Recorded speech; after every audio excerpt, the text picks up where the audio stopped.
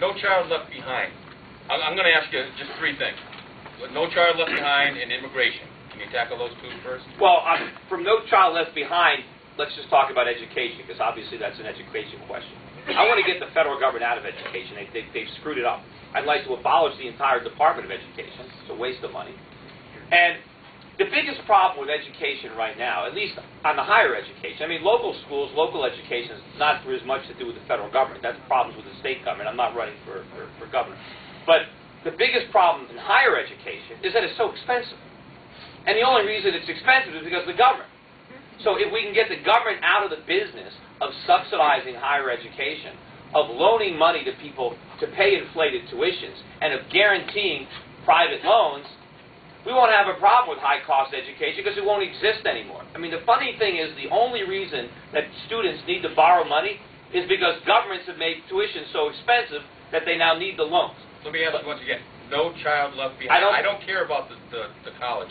Look, I'm against that federal program. I'm against any there's nothing in the federal Constitution that says the government has anything to do with education. The word education, schools, it doesn't appear in the Constitution. It is not a federal function. Education should be handled locally in communities. The federal government should stay out of it, and they should leave our money here so we can educate our children better. But my point is, in higher education, they've screwed it up. If we simply took the government out of the loan business, colleges would have no choice but to slash tuitions, to streamline, and to give Americans low-cost education. Because right now, the only beneficiaries of government aid to education are the universities. You're talking like a senator right now. Just stick with the question. Well, that's the part of it. The second question. Immigration?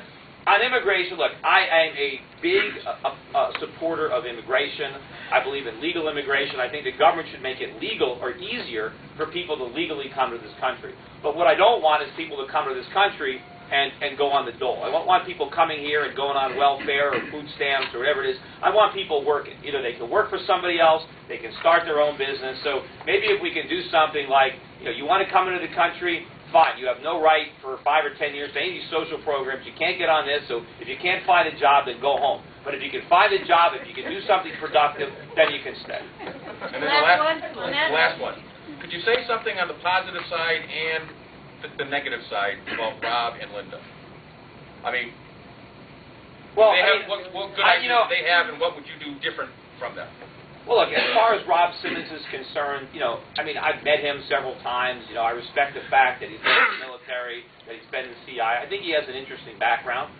But, as far as his 6 years in, the House of Representatives, he was part of the problem. And I don't see how he's now part of the solution. I know that a lot of the things that Rob Simmons says, I completely agree with. I mean, he's saying a lot of the right things. But to me, I think that's the politician in him. He knows what, which way the wind is blowing, and he knows what he needs to say. But, if he goes to the Senate, he's going to be just like any other, liberal Republican that's in office, and even some of the conservative Republicans. They're not doing anything. I think we really need the equivalent of a revolution in the Republican Party. I think they've led us in the wrong direction, and I think somebody needs to go there and really work to change it. I just don't think Rob Simmons is the guy to do it. I think if he gets to the Senate, he's going to be happy that he's there, and he's just going to fit in. And he's not going to make waves, and he's just not going to do what we need to do, even if he actually believes the things that he says. But I don't know that he does, because, again, I still think he's a politician, and that's what politicians do. They figure out what people want to hear, and then that's what they say. As far as Linda, I think, her and her husband, I think, did a very good job, growing a business, whether you think it's, a business that's socially redeeming or not. There are a lot of people that apparently like it. And they did it very well. They've made a lot of money. But, Linda McMahon, I think she's right in a lot of the things that she says, in that we don't need a career politician. We need a business person. We need an entrepreneur. We need an outsider who hasn't been part of this corrupt process. I agree 100%. I just don't think that she's the person for the job. I mean, yeah, she's a business person, but, it's show business. I mean, she's a wrestling promoter. I mean, that's fine, but we have a serious economic problem in this country, and I don't think I think it's outside her realm of understanding.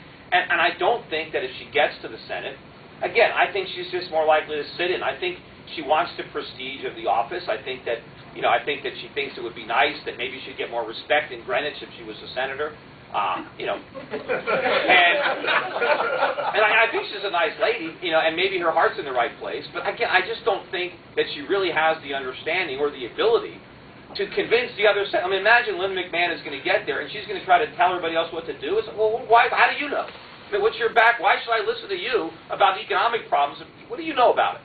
So I just think that of the people who are running, I'm the most likely to actually get this job done from my perspective. Because I actually think that we are on the verge of an economic collapse. I mean, this is it. This is a major catastrophe that's coming. And somebody needs to be in Washington to make sure that, A, we don't repeat this mistake again, because we can't afford it. And to let people know what we've done wrong and what has to be done. And get them to understand, when somebody from Wall Street comes to Washington and says, we've got to bail out this firm, and I can convince them, no, we don't, that we would have been better off letting them fail. We didn't have to bail out all these Wall Street firms. We could have let them go bankrupt. It would have been better. We didn't have to bail out General Motors. We didn't have to bail out Chrysler. The country would have been better off if we let them fail. The automobile industry would have been better off had we let them fail. Somebody has to explain to the other senators why capitalism works. I don't know that Linda or Rob actually understand it. Dominic, what do you got?